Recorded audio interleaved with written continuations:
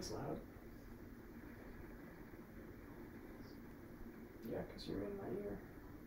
You're in my ear. You're in my ear. You're not. You've never been on the TV. Basement.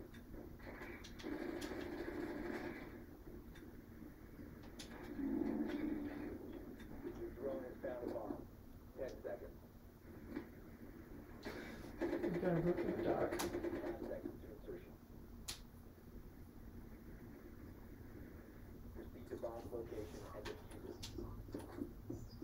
Beep, beep, beep, beep.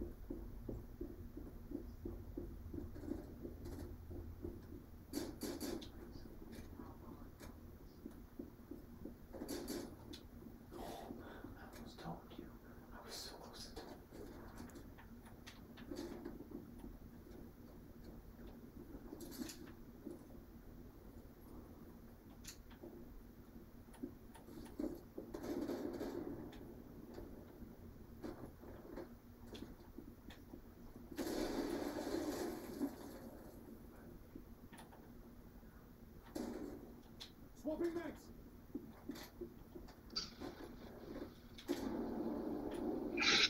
Okay, good afternoon. Let's see, we got 7. 2 missing. I'm missing Benjamin.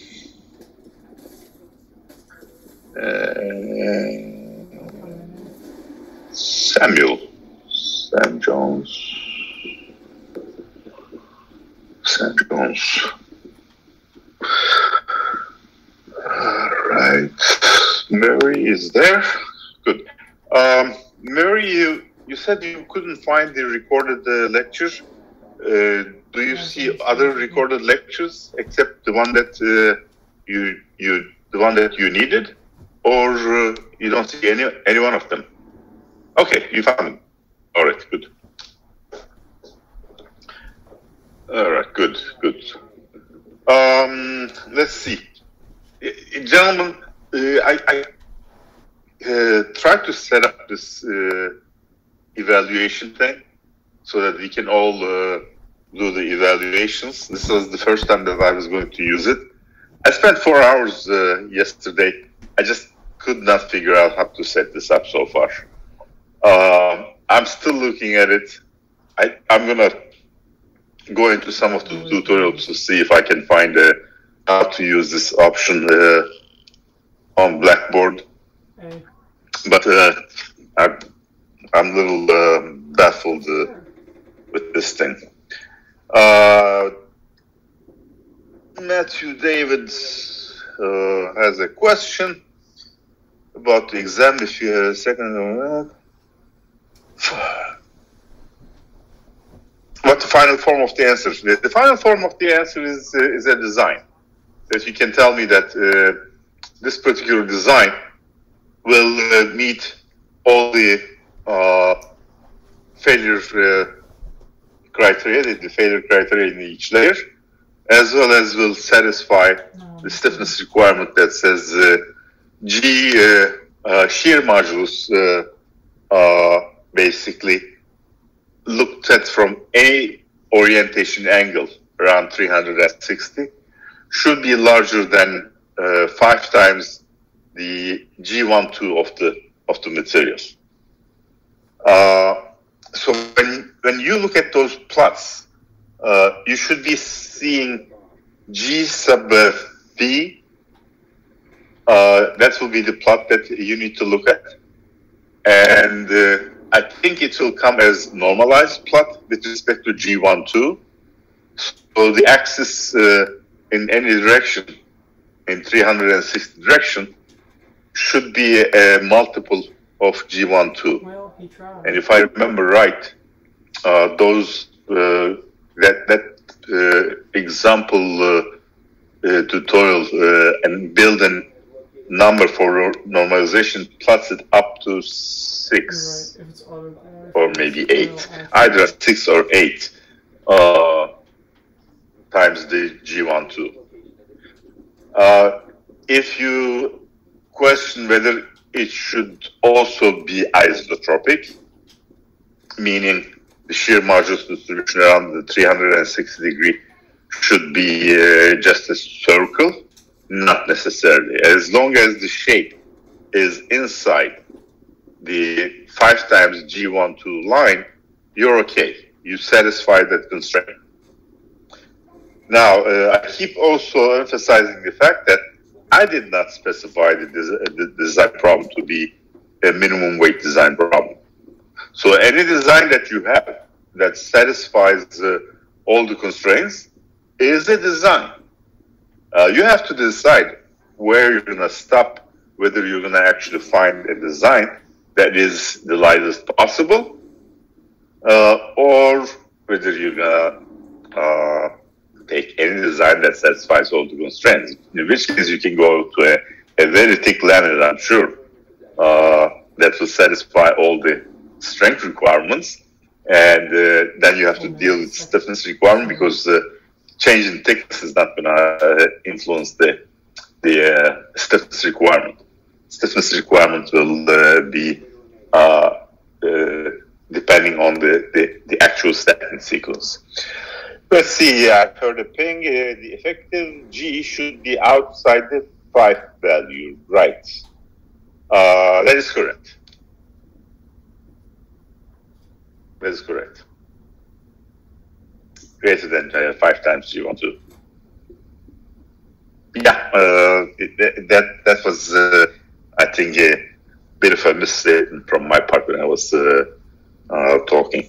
I'm so happy that you guys catch me when I say something like should be inside the 5 normalized curve 5. No, it should be outside.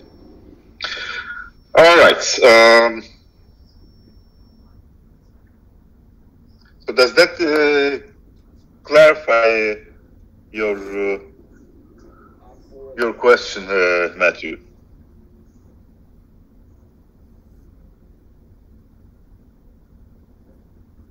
Okay, very good.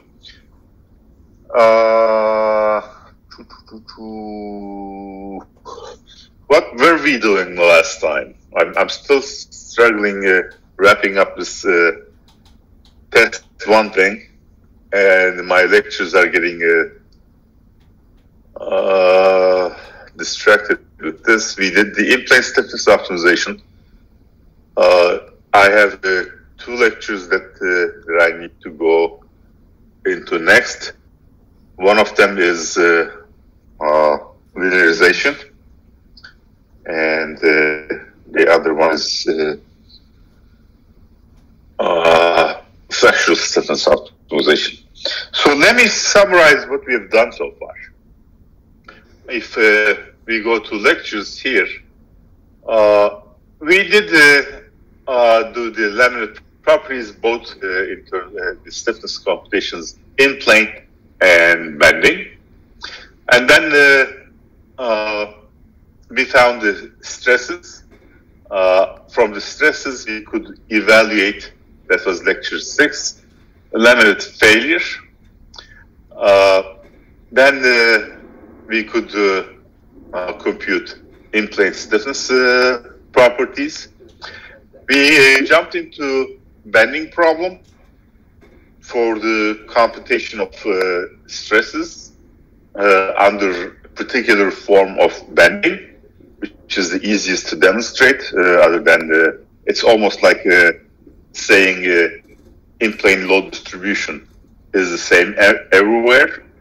The simplest way is a way that we can get this to bending, instead of saying bending stiffness properties are going to be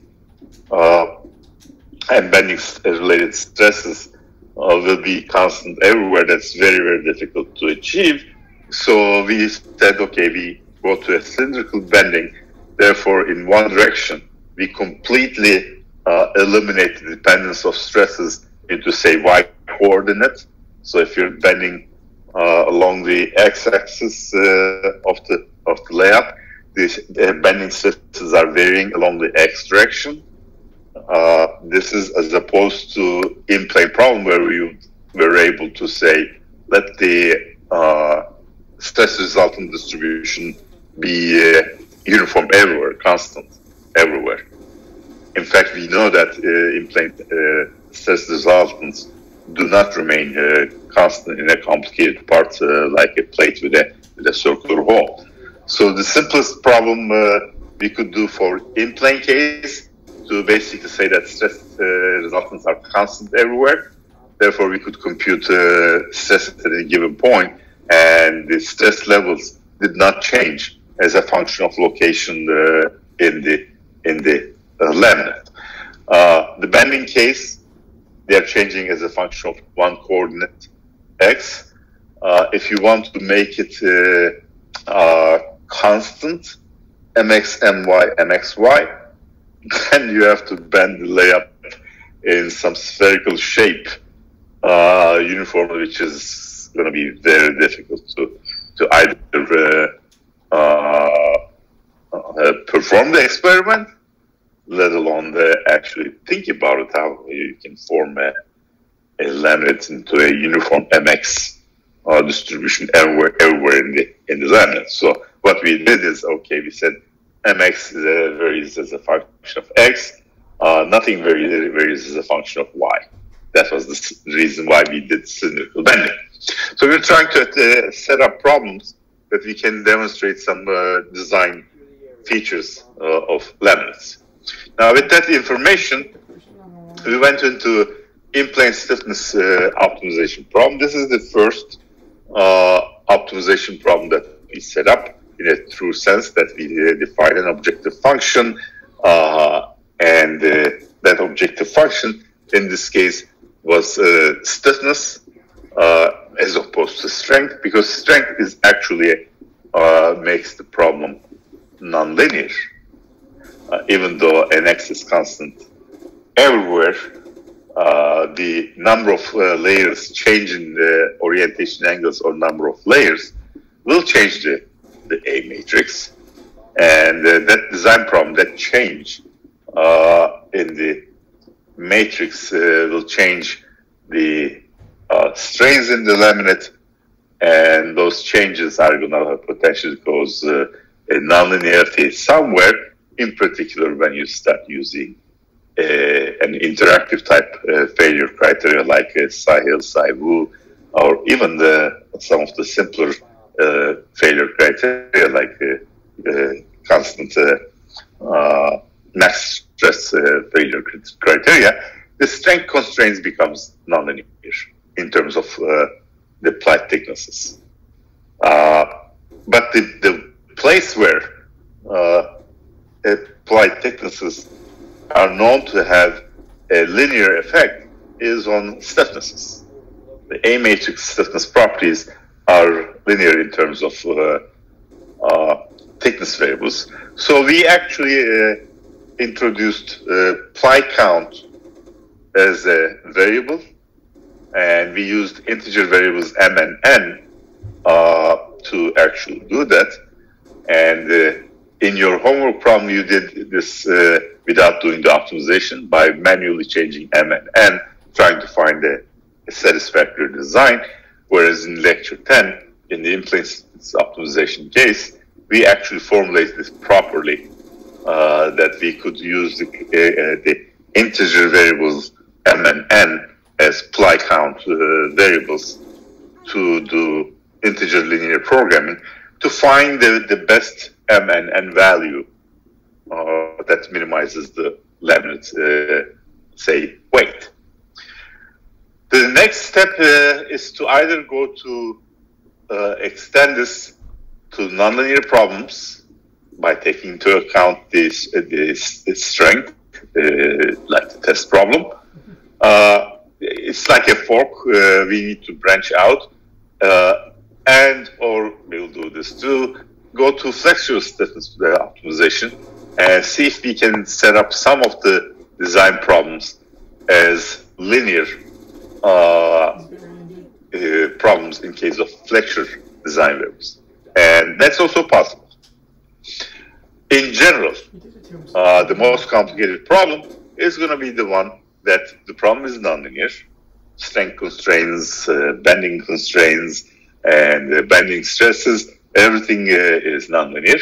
And the problem can or may not be solvable by linear programming, in which case we're going to go and use a nonlinear optimizer, an optimization algorithm that's suitable for nonlinear optimization, which will be the use of genetic algorithms that will allow us to actually use integer variables in a nonlinear setting. But there's still some, I guess, what's the term I'm looking for? Some benefit to gain by looking at the use of linear programming to see if we can actually extend the paradigm of using linear and integer linear programming to solve some of the nonlinear problems. And that's the topic of today's lecture. Lecture 11 is going to start looking at the use of integer linear programming for some nonlinear problems. So this is sort of the part of the lecture where I'm trying to set up the stage for what we're about to start. Sort of summarized what we've done and what we're doing and what we will do in the near future. If you have any questions about this, please do ask. I don't know how much I should be concerned about this. That I'd like you to actually participate more. I see that you guys are asking questions. That is very good.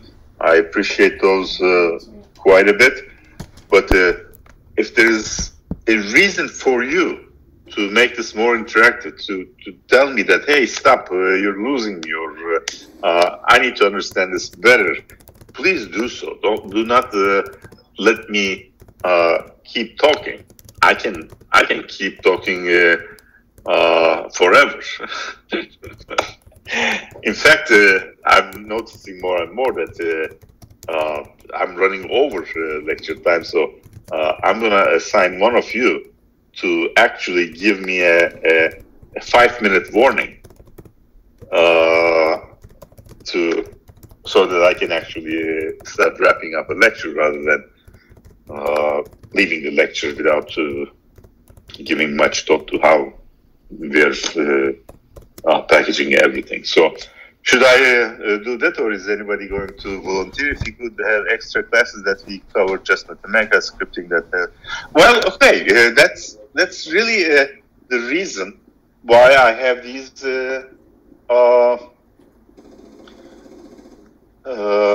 office hours, virtual office hours. I still in my calendar have Monday 1 to 2 and Wednesday from 1 to 2 as 2 hours. And I'm usually sitting in front of my computer with my Ultra open. And occasionally I get some of you ask questions. There were 2 people yesterday who were there and asked questions, and we chatted a bit. But if you really want me to go over something, I'll be more than happy to do that. I mean, extra lectures, or if you want, we can turn them directly into extra lectures so that I can talk more. How about that? Wouldn't that be wonderful?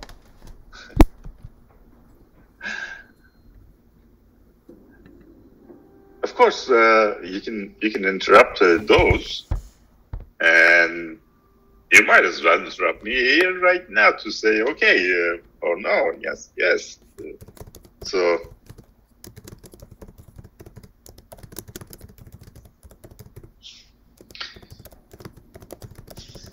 All right.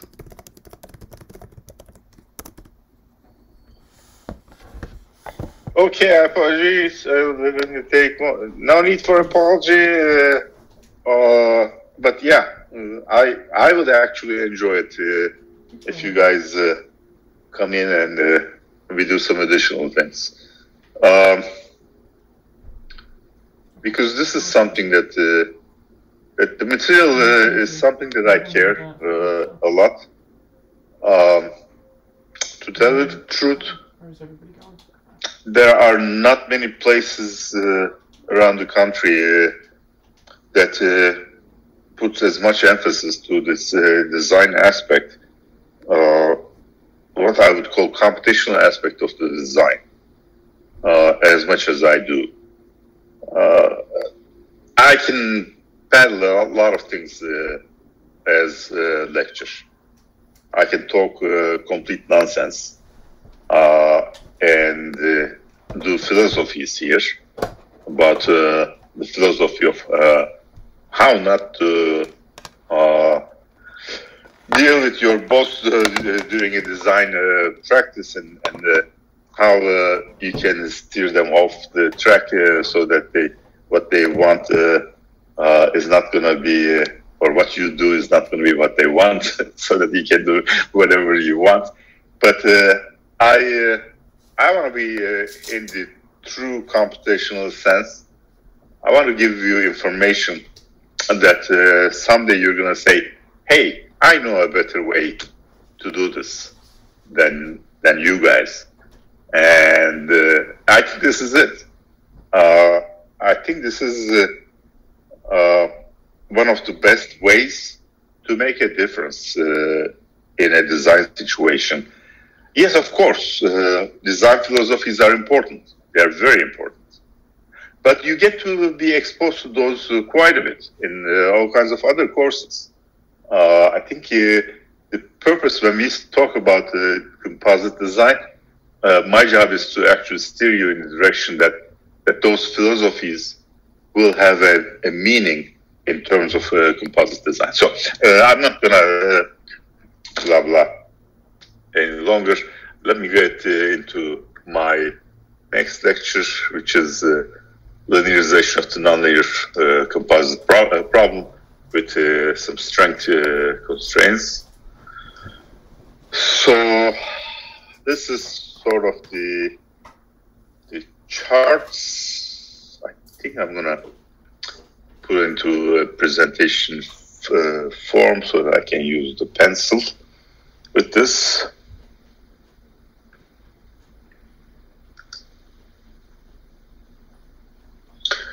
Laser colors.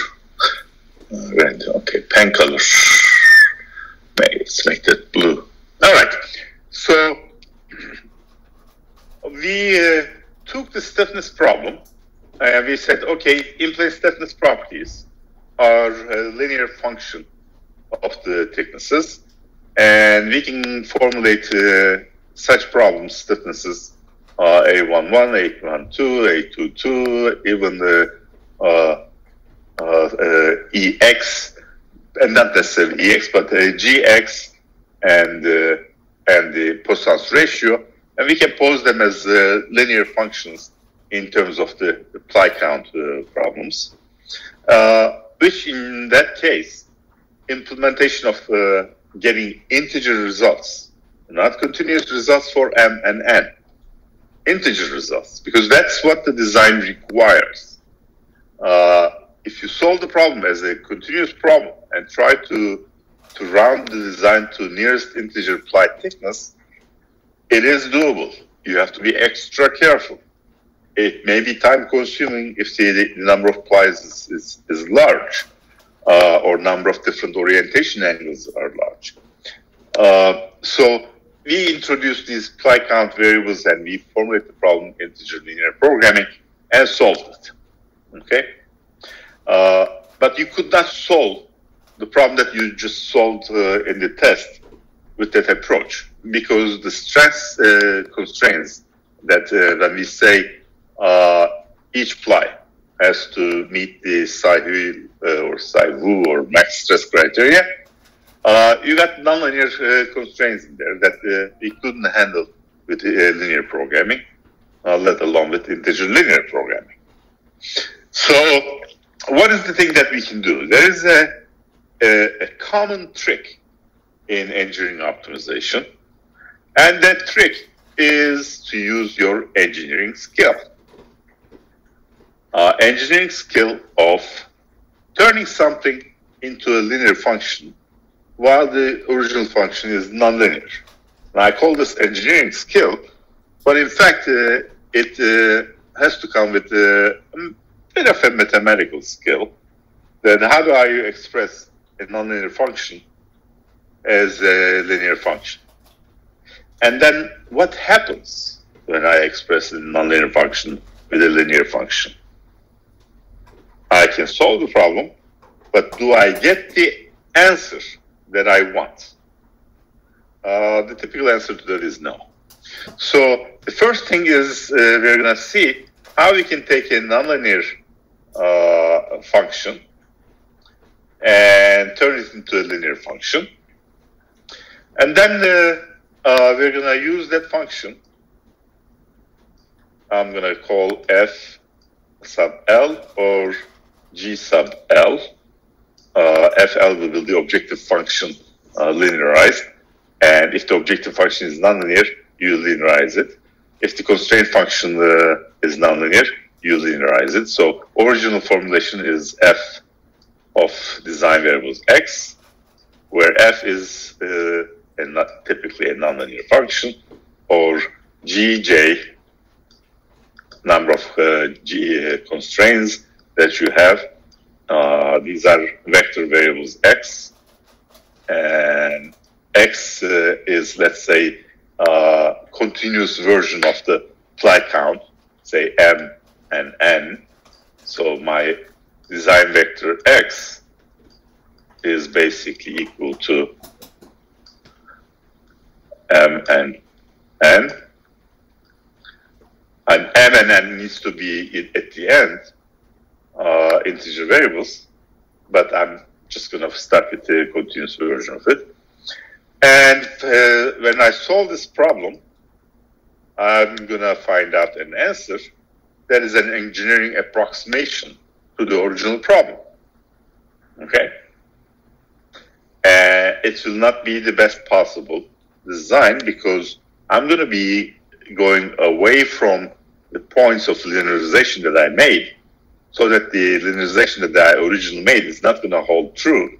So if I evaluate the actual constraints at the new design point, I'm going to find out that my functions are not doing such a good job in linearizing in the actual domain. The linearized version is getting further away. So we implemented an algorithm called sequential linear programming, which means we linearize the problem, solve it, look at the answer. If you're not close to a reasonable good answer that we can judge, we're going to linearize again at the new point. We're going to up design again, and we're going to look at the result. If you're not happy, at the new design point, we're going to linearize again, and we're going to continue. That's the sequential part, sequential linear programming. And then we're going to take this approach and put it into constraints or objective function that are not linear, but we're going to linearize them in terms of, say, stresses, for example, and demonstrate this algorithm. So, what is the standard nonlinear form? Minimize f of x, objective function. Again, x is, let's say, thickness variables, let's say x. I'm going to erase that. I didn't like what I did there.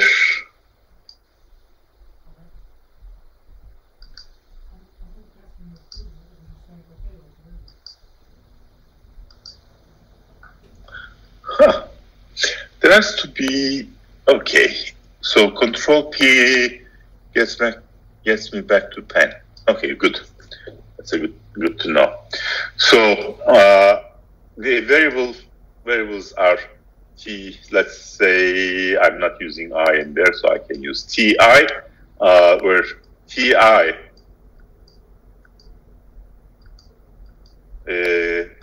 is a vector of thicknesses T1, comma, T2, comma. I think I used capital I for number of distinct ply orientations. So these are the thicknesses of distinct ply orientations. So I can be having a function which would be the weight. In this case, it will be some of these things. So if the thicknesses are used and I'm trying to minimize the weight, I can do T1 plus T2 plus that, which is summation from I equals 1 to capital I, number of distinct ply orientations, Ti. And then the constraints will be J of x. Again, these are going to be a function of thickness. As the thicknesses change, the stresses in the laminate is going to change.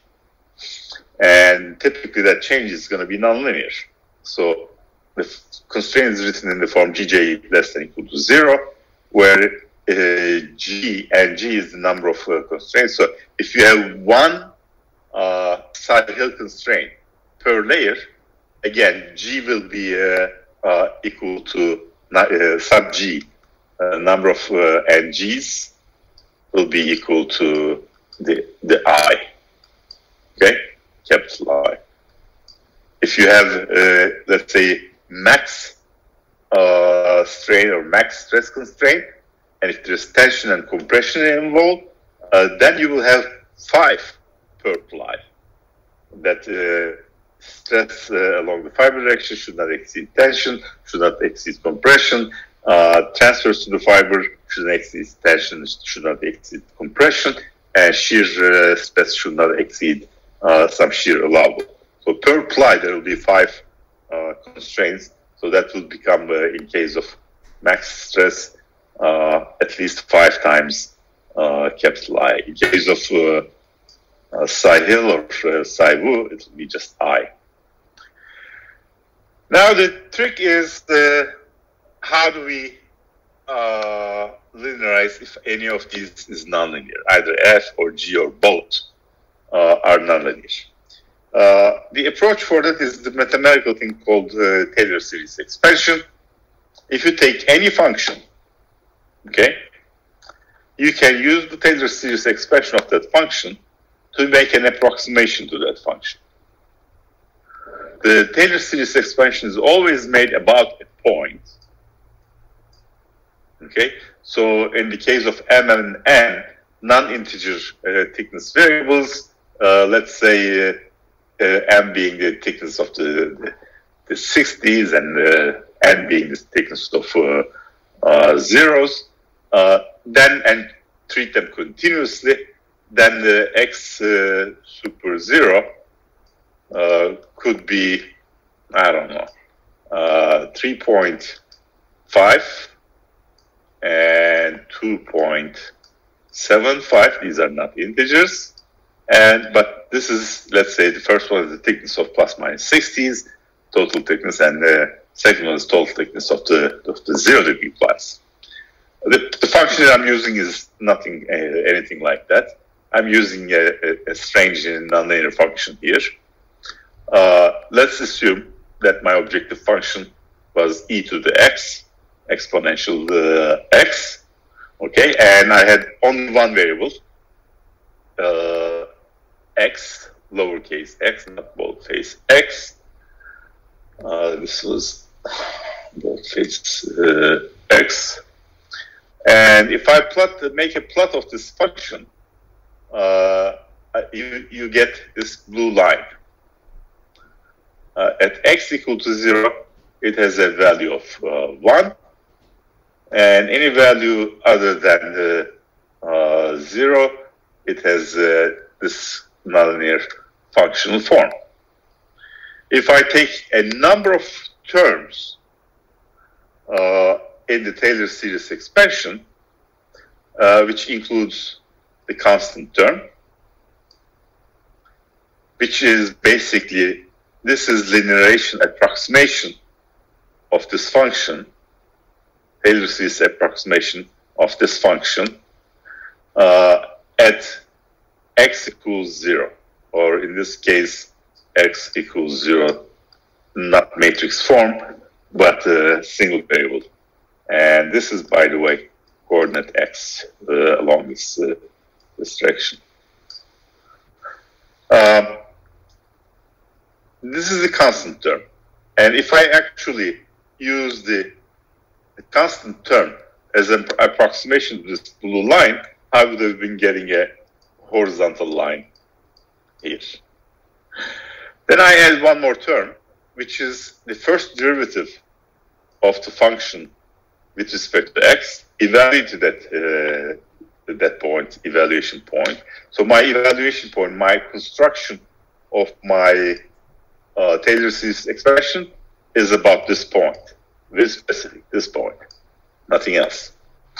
So this is the first term, other than the constant term, in the series expression of Taylor series expression of f about 0, and that would have actually given me a line, a tangent to this.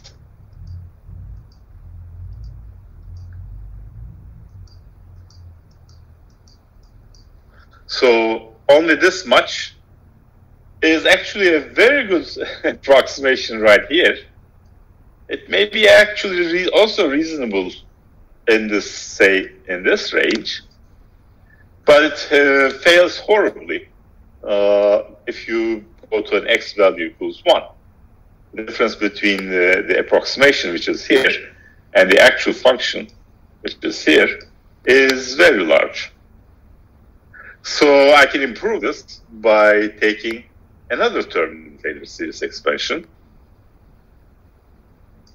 which is the second derivative of f, evaluated again at x0. And this brings the curvature of this function f about with respect to x, it's the second derivative, x squared. So now this becomes a curved line which will come and touch the original curve here. Oops, jumped again. And then maybe go like this. I don't know. It's quadratic, so it's not straight. So let's say at x equals 1, the error between the approximation, which would be here, and the original is much reduced, but maybe it's still not acceptable for me. If I go to third derivative and include this term, then I get this yellow curve, and this is actually a very good approximation. The problem is it's not linear. This is a nonlinear term in terms of x, and this is a nonlinear term in terms of x. So why do we do not like this? Because if it makes the problem nonlinear, that's number one. Number two, even though I'm making an approximation to f, computing these second order and third order derivatives are expensive. They're not easy. You need to use all kinds of techniques to compute those, because you will never have an analytic expression potentially that you can take the derivative and do a very good approximation. But besides that, it automatically makes the problem nonlinear. So sequential linear programming says, you're an engineer. Take the linear part. Assume that your function is this, let me switch to maybe a red color.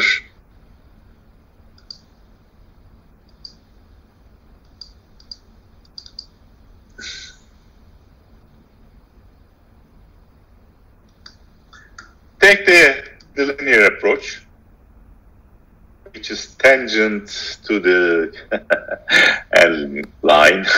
That's a straight line, gentlemen. And it touches the curve, original curve here, and use that, knowing that you can only deviate small amounts. Oops, around the original point.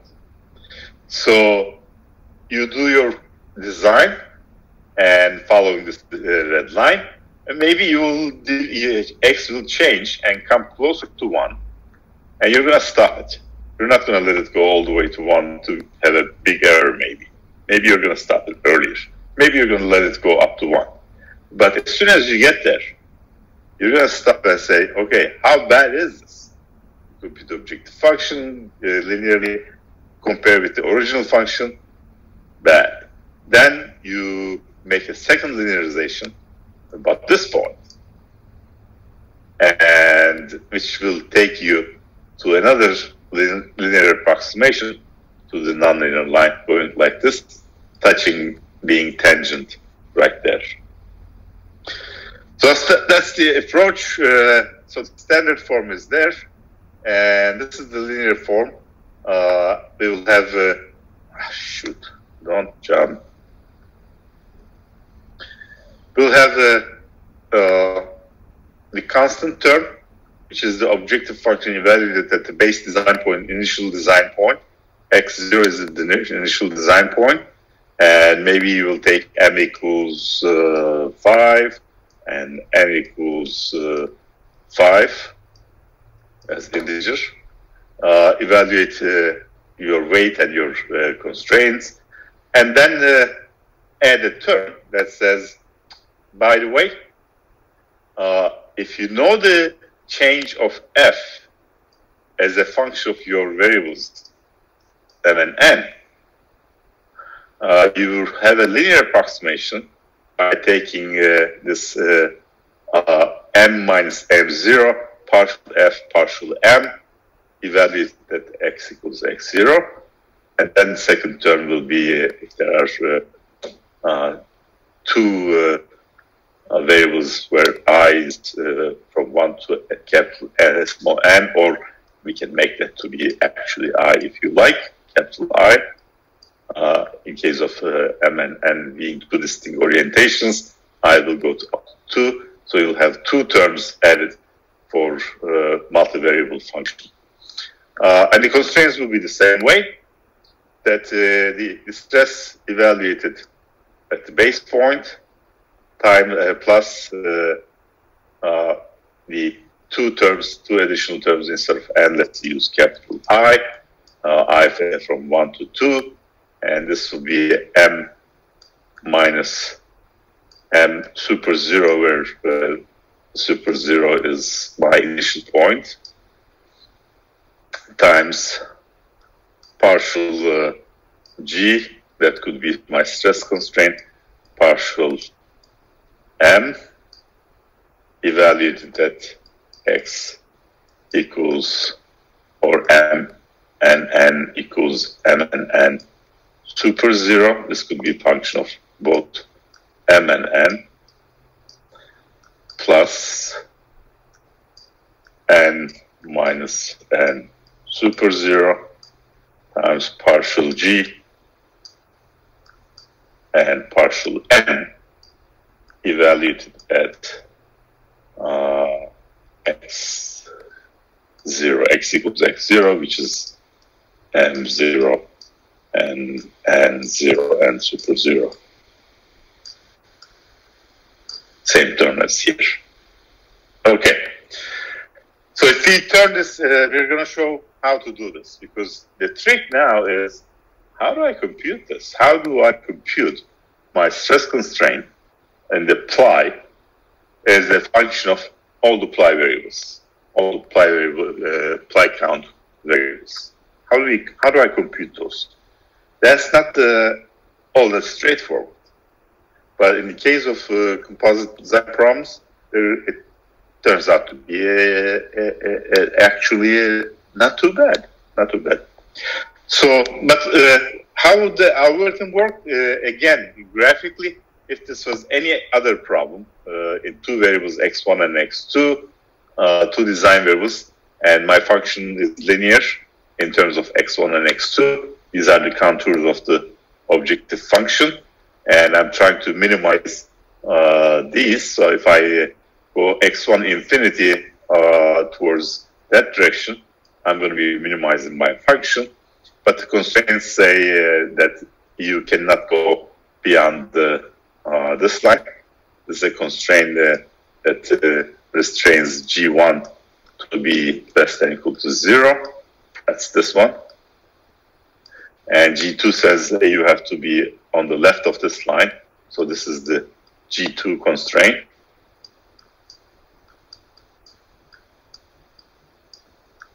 Less than or equal to 0.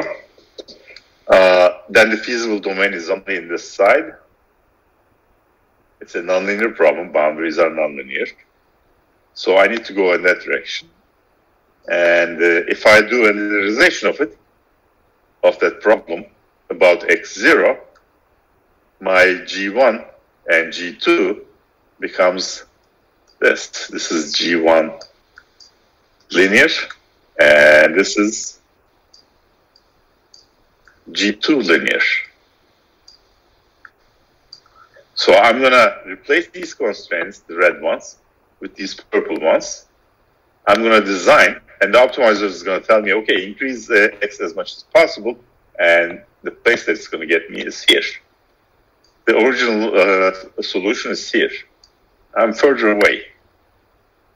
But hey, it's okay. If I go here now and establish new linearization with the G1 and G2, by the way, note that since the point that I'm linearizing is not on any of these curves, these linear approximations do not become tangent. They are tangent at the distance to this G1, and this thing is tangent perhaps into this line, but they are not on the curve because the linearization point x0 was not on one of these curves. So I'm going to re-linearize about x1, and that becomes these two lines, purple lines. So I started with this design, designed it, I found this design, designed it, I found this design, but I'm still not here. So I'm going to linearize this again, G1 linear, about evaluate that x equal x1. And this is the second constraint, G2 linear, about this point. When I find x3, then I do linearization again. I didn't continue, but you will see that actually these curves will become closer and closer, and eventually they'll become tangent here and tangent here, which takes you to the actual solution in an iterative fashion. So we're going to do the same thing for a composite design problem. The trick is to be able to compute derivatives of these constraints with respect to Ply thickness. So let's take a problem where, again, we have high number of distinct orientation angles, say zeros or 45s or 90s or 15s or 30s or whatever you might take in the alphabet of distinct Ply orientations. I have a question, I suspect. Okay, it says, when would you know you're close enough to the exact answer? Do you wait for convergence of the linear solutions? It can be done either way. That is, what you say is a way that if you see that linearization, one after another, is giving you the same numbers, then your linearization is not changing. So your new design points are very close to one another. So that will be one way of stopping. Second way of stopping is actually more accurate. You compare the value of actual function evaluated at the new design point with the approximation, linear approximation. If a constraint is active, then you should be getting the same answers. Okay? So those constraints that will become actively controlling the design, they will converge. The approximate value of the function and the the real value of the function will become the same. What would that mean? Let's say we are implementing apply stress constraint psi Hill, and in the fifth ply, the stress, you have to evaluate the actual stresses at the end of every optimization cycle. You compute the new stress and you compare it with what your approximation is giving. If they are the same, then you converged. Does that answer the question?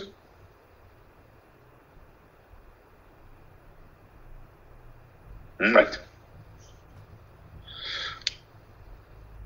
Okay, so this is a problem, let's say, similar to the one that you did. I put it into presentation form. So P. And in this case, I'm gonna actually try to minimize the weight. Okay. I did option P. Why didn't I get P? Yeah, there it is. So this is the weight of my laminate. There is rho here, but this is density. I'm going to assume all the density of each ply to be 1. This is potentially a way also to control existence of a ply or not, but let's not worry about that. So ignore this term that P sub k, density of a given layer is always 1. So the total weight of the laminate is not the weight anymore because I got rid of the density, just the total thickness, and that will be 2 times T1 or T, let's say 0, plus 2 times or 4 times T S for 60. We were using 0 for this, not yeah, see. So this is a limit, let's say 0 TZ slash plus minus 60 sub TS,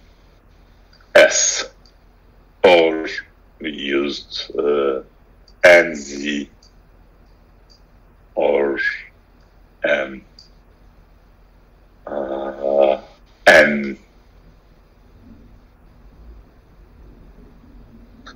What did we use? N 60 NS, NZ or NS. No, we used MNS, right? I forgot what we were using. MNN, just MNN. In the composite part, we used N sub 0 for Z, N sub S for 60 instead of MNN. So we had something like this, MNN. These were interchangeable. And these two were interchangeable as well. Kaçları götürüyordun? Götürüyor mu? Hold on a second, gentlemen. I think there's a minor emergency here.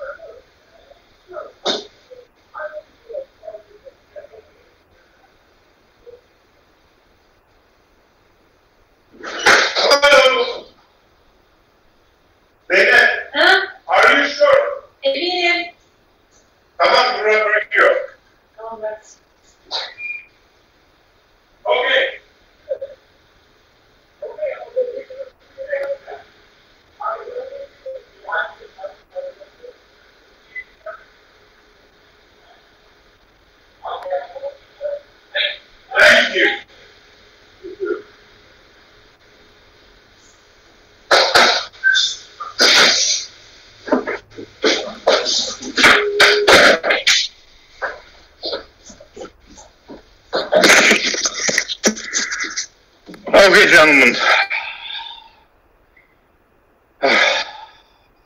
Disaster is not prevented. There's a pipe that was leaking under the house, and I believe the leak is turning more serious. Water line.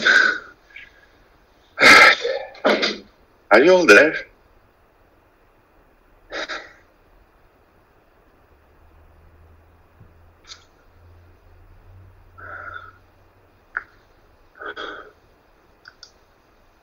All right.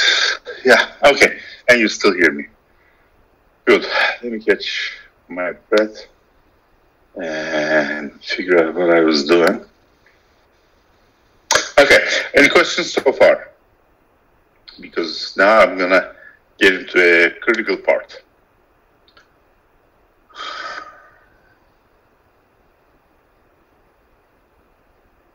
Good so far. All right.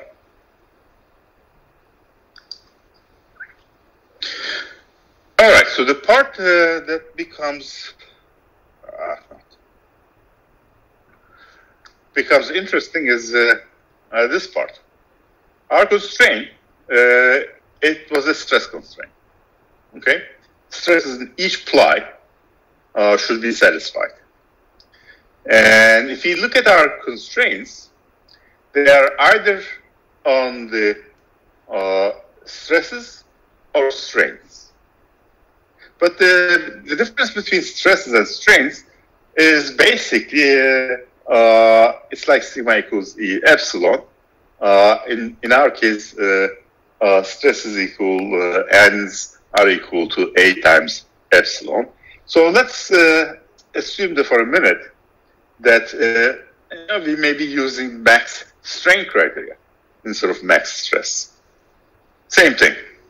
Let's assume that our constraints are written in terms of strains, epsilon 1, epsilon 2, gamma 1, 2, for each ply. K is now going from 1 to capital I, okay? And in each ply, we have this generic function that has a coefficient Pj, Qj, Rj for the kth ply. And J is the constraint on the ply K.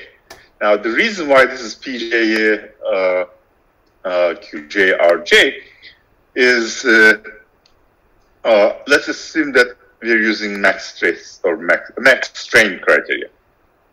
In this case, we're just going to be basically comparing epsilon 1 of the kth ply to the epsilon 1 allowable, and make sure that that is less than 1. Then we're going to compare epsilon 2 with this. So there will be J will be equal to 5 in this case, because in each ply you will have 5 constraints, one for each strain component: X compression, extension, Y compression, Y tension, and shear strains. If you're using psi Hill or psi Wu, it's a quadratic function. These P's and Q's and R's will be different, but J will be only 1. The formula for stress failure or strain failure will actually have all terms in one formula. So these P's and Q's and R's could be different for different failure criteria, and the number J could be different depending on whether the constraint is interactive in one formula per ply, or there will be multiple ones, like 5 of them. 2 in the longitudinal direction of the fiber, 2 in the transverse direction, and 1 in shear. And then we also have potentially constraints on A's, but they are already linear. We already know that the constraints with respect to strains are linear. And then the design variables are the ply thickness variables, and they are not negative. They are all positive. You cannot have a negative thickness. So this J applies to this. Depends on the type of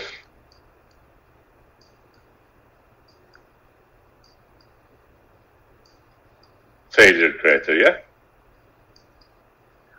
And K is the number of distinct ply orientations. All right. So now I have this form. Let's take one particular failure criteria. Instead of J equals 1, I'll make it more complex.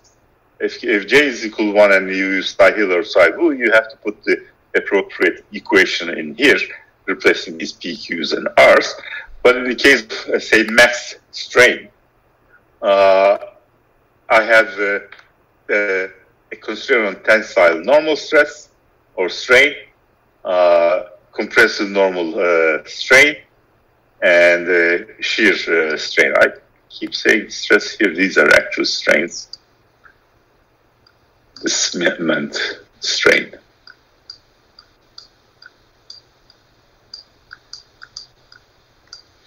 And P1 would be 1 over epsilon tension allowable.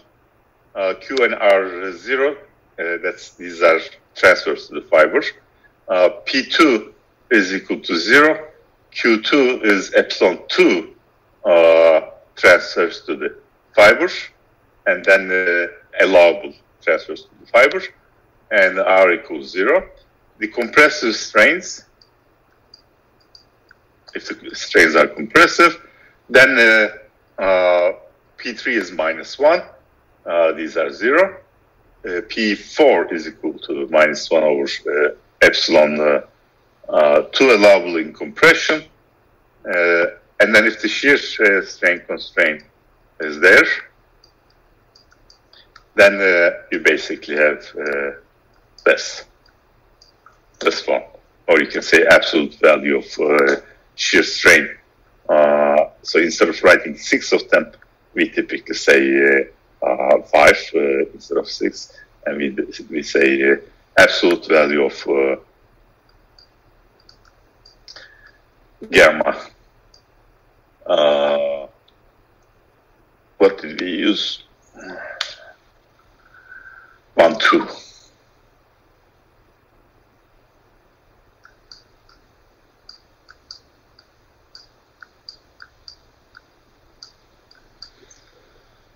Must be less than gamma 1, 2 allowable. That's how we come up with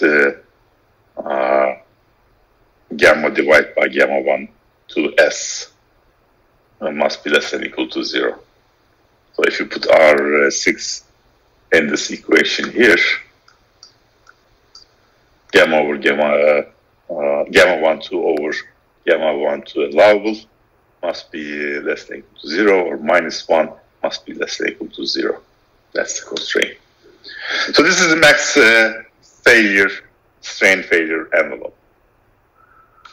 Now, the approximation.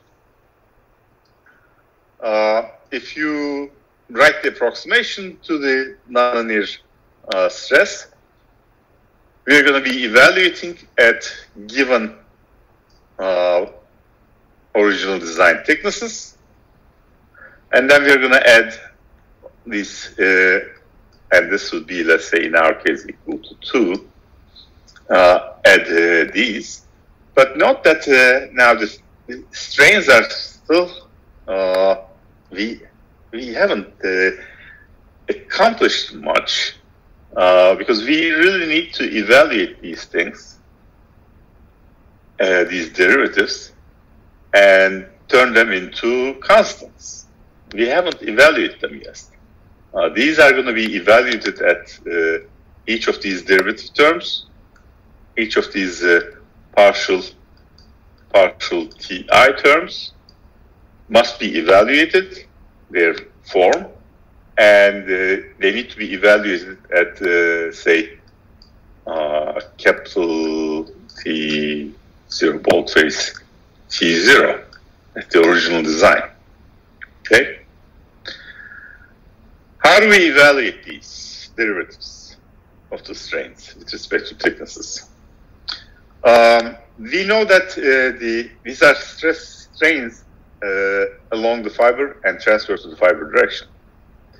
We have a relation through transformation that the strain along the fiber direction, epsilon 1, for the kth layer is tied to the strain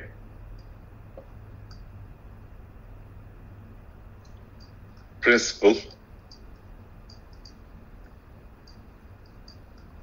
transformation matrix times strain epsilon super 0.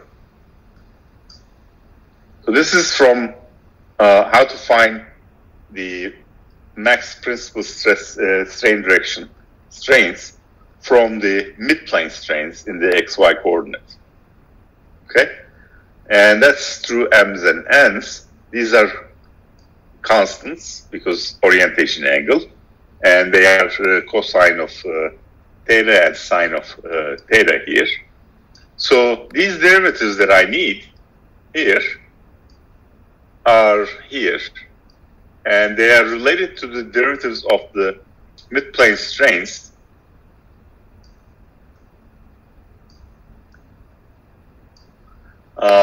through the transformation relation. In matrix form, partial derivative of strain, midplane, the principal strain with respect to Ti is equal to T matrix transformation matrix for that particular kth layer, and this is the strain transformation matrix, and this is the derivative of the midplane strains in the xy coordinate with respect to Ti's. So these terms are now can be written in terms of these, but I still do not know what these are. Okay, derivatives of the midplane strains with respect to my design variables. What are those? Well, it turns out that we are back to good old equation that defines those midplane strains in terms of the stress resultants. Okay, which is in case of lack of bending, there is no plus b times kappa in here. Those terms, this is completely in plane. So b times kappa term doesn't exist.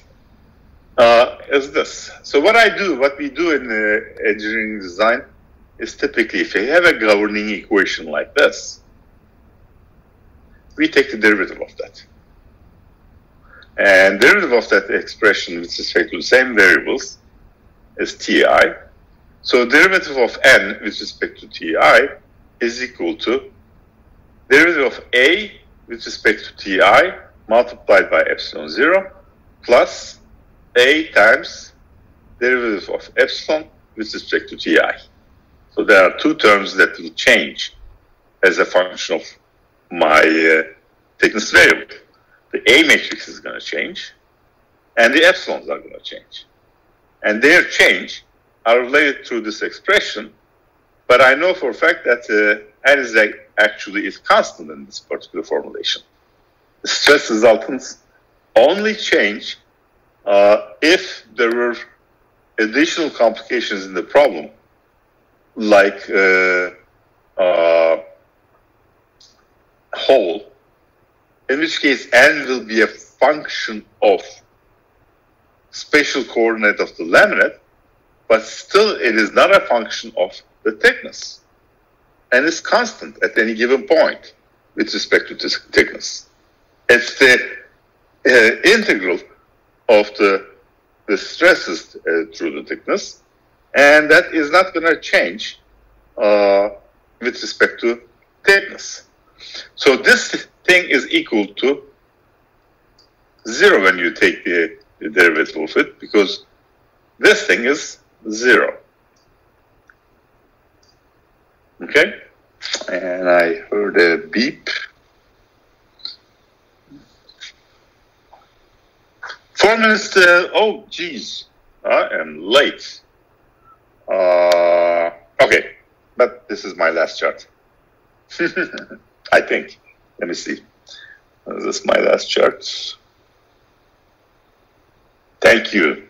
Thank you. I appreciate that. This is what I wanted from you guys to tell me when to stop. So let me wrap this up. The change of n with respect to e is equal to 0. Therefore, this thing is equal to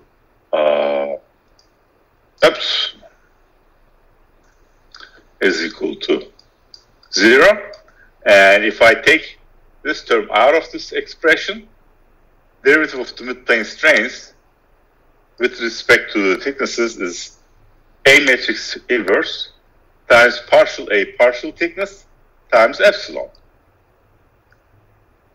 Okay? And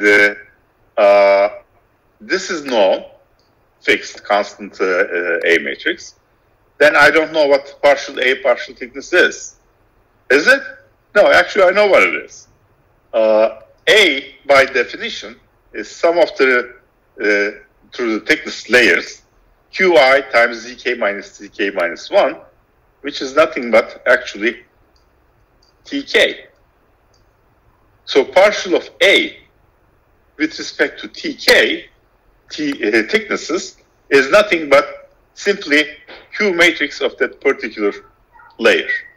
So if I need the derivative of mid-plane strain with respect to thickness of a particular ply orientation angle, I take the overall A matrix, multiply by the Q matrix of that particular layer, and the strain, I'm done. I found the derivative. There is no need for finite differences or any other methodology to compute those derivatives.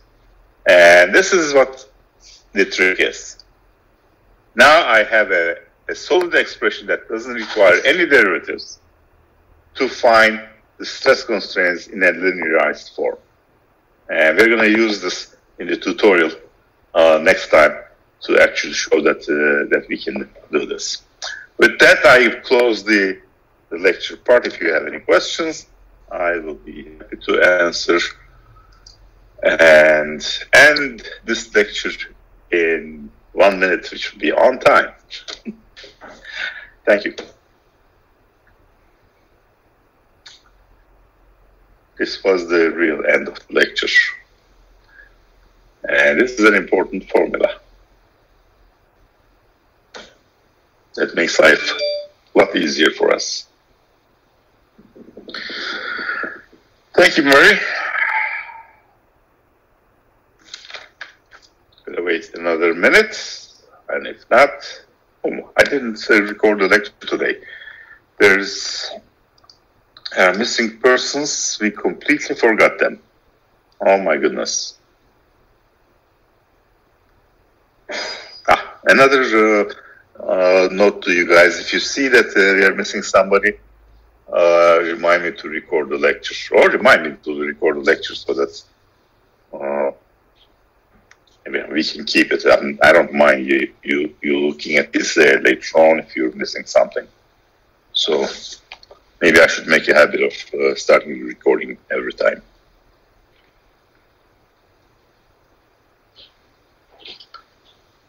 All right. In that case, you have a wonderful afternoon, and I'm gonna go back to my emergency. Enjoy.